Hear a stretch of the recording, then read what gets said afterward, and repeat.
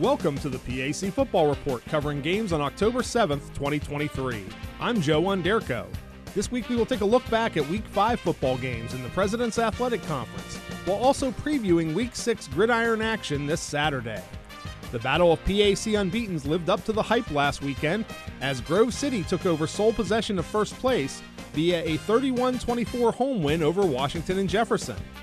Carnegie Mellon and Case Western Reserve tied W&J for second place with impressive road wins, as the Tartans won a 19-3 defensive battle at Allegheny, and the Spartans broke open a close game at half to win 34-12 at Bethany.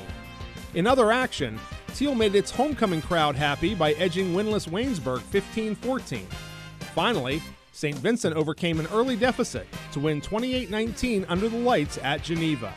Westminster had the weekend off. PAC Player of the Week honors for Week 5 went to Grove City senior wideout Scott Frazier on offense, senior defensive end Max Pizzula of Saint Vincent on defense, and sophomore kicker Caleb Keekley of Grove City on special teams. Earning PAC Newcomer of the Week honors was Teal freshman quarterback Joseph Fell. Week 6 again features 5 league contests, while Waynesburg has the weekend off. Coming off 2 straight wins, 2-2 Saint Vincent returns home to Chuck Knoll Field in Latrobe to host 3-1 Case Western Reserve at 1 p.m.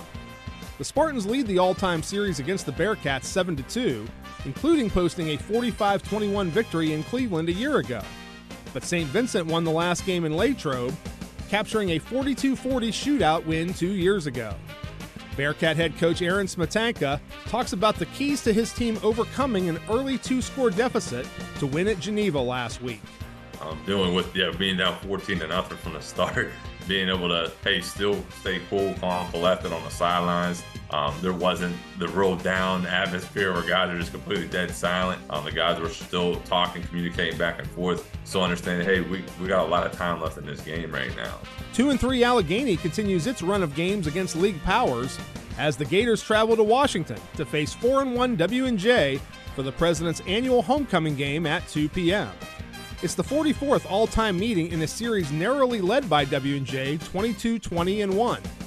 Last year, the Presidents rolled to a 56-0 halftime lead before prevailing 66-14.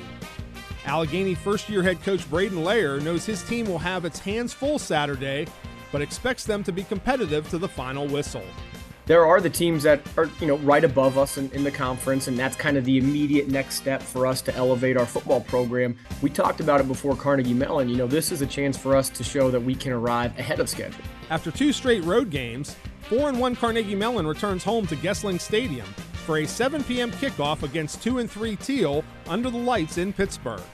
The teams are meeting on the gridiron for the 49th time in a series dominated by CMU, which has won 7 straight against the Tomcats, with the last Teal victory in the series being a 40-27 win in 2014. Tartan head coach Ryan Larsen notes that the Tomcats, with 2 wins already under their belt, are a greatly improved squad in 2023. Yeah, I think what really jumps off the page immediately at you is, obviously the 2 wins, but then even in some of the losses, they're closer losses and they're competitive across the board.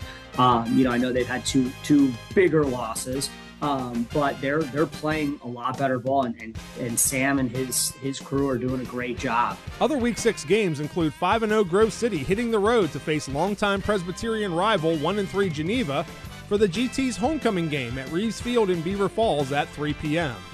It's the 88th all-time meeting between the programs in a series which began in 1893.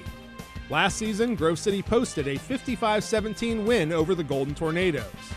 Finally, 2-2 Westminster returns from its bye week to host 0-4 Bethany at Harold-Burry Stadium in New Wilmington at 1 p.m.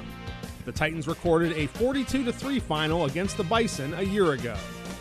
That's all for this edition of the PAC Football Report.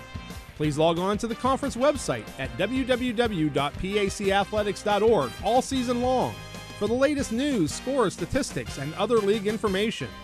You can follow us on social media via Facebook, X formerly known as Twitter, and Instagram. Links are available at the PAC website. I'm Joe Onderko.